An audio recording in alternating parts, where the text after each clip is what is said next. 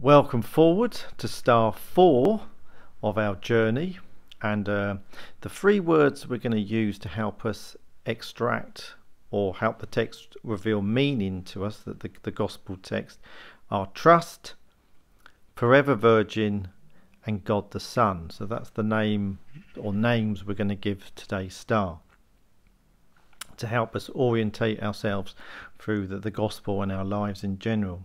So Jesus has just come out of the wilderness and he's just about to start his ministry.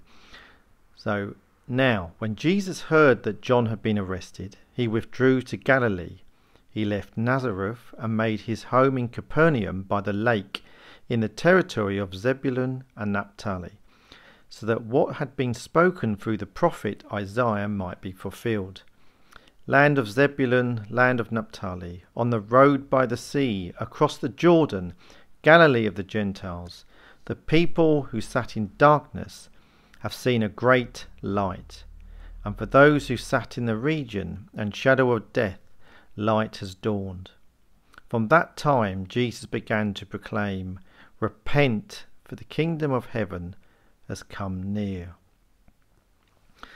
So again, you might want to pause the videos and give that some thought yourself, but I've tried to brainstorm some ideas around those words and how they speak to the text and the text speaks to the words, and try to extract some meaning out. The first thing, I made a connection with Abraham, actually. So Abraham, when we meet Abraham in the Old Testament, he was asked by God to leave and go on a journey. So leave home, leave everything that's familiar to him, and go off journey and trust God. And that is what I think is happening here for Jesus as well. He's having to leave home and start his ministry. So in some respects, he's being led up again into some, not the wilderness per se, but certainly into chaos, into the unknown, and he's going to have to completely trust God.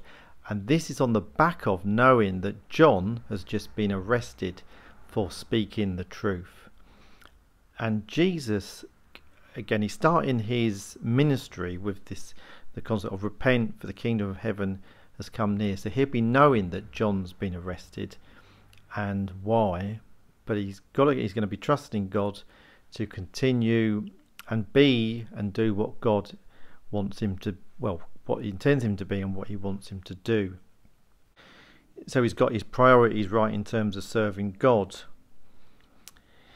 Now in the text we talk about a prophecy, and Jesus is that light. So that's this link for me to, I suppose, purity, star, light, but also the metaphor, therefore, relating that to this concept of forever virgin, this concept of purity and light in the darkness. So that's where there's a connection there.